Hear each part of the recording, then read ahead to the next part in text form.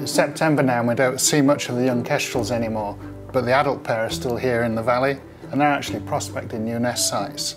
And we've got them here checking out sycamore stump.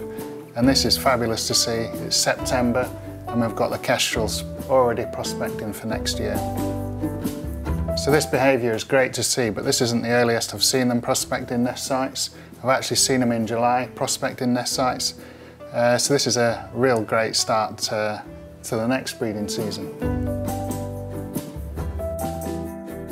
So this is the sycamore stump in the back garden, and given all the trouble they had down at Ash Stump down the valley with the tawny owls, the jackdaws, my bet is they're going to nest here next year. With all these cameras covering each nest site, I can't wait for next year and to see where they nest.